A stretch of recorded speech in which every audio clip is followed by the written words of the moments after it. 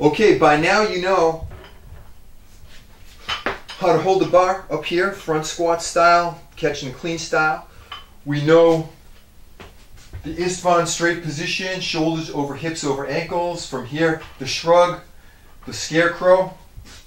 You know how to have a reasonable catch position here. We know how to pull ourselves under the bar. And hopefully we have pretty good footwork. All of it's related to each other. All of it, leads to the next lesson. So now we're going to continue going down. We're going to go over the hang position. One of the most common mistakes with bad technique on the power clean is pulling from a bad hang position. So we're going to show you what we think is a good hang position. And so let's do it. I'm using a hockey stick. You can use a broomstick, a bar. It doesn't matter. We're only talking about positions today. Today we're going to be about the knee, a little above the knee. So you need to kind of understand two things about this position. We need to have a flat back, and we need to have your shoulders be out in front of the bar, hockey stick in this case. So here's our position. We're going to start out the same that we did like the Istvan, shoulders over hips over ankles, and just slide the stick or bar down your thighs and just get your shoulders out in front of the bar. So my knees are bent, but my weight is toward my heels and my shoulders are out in front.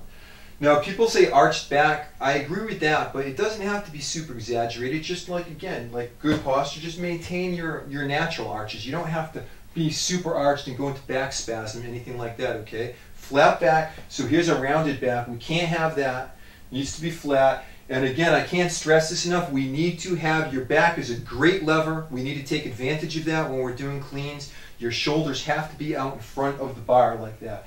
This is what people sort of commonly do because this is a lot more natural. They feel comfortable doing this. This is great to hang out and hold weight on your thighs like this, but it's not a good position to pull from. So we have the common verbal cue for me is pushing the knees back, just like that. So those are the two things you need to do from your hang position. Flat back, shoulders out in front of the bar. Sometimes when their knees are in a bad position, I say knees back. Then the bar is off their leg. I want the bar touching your thigh. We talked about ripped sweats. That's going to come in next workout or the one after that, but we need to keep the bar closed. Straight arms also, but you already know that from a couple lessons ago. So here we go again. That's your hang position. So those are the two things you have to pay attention to. Get in front of a mirror if you have to, but we need to have your back flat. We need your shoulders out in front of the bar. And I don't even move ahead with any other kind of things on the power clean until we can get in this position because this is critical.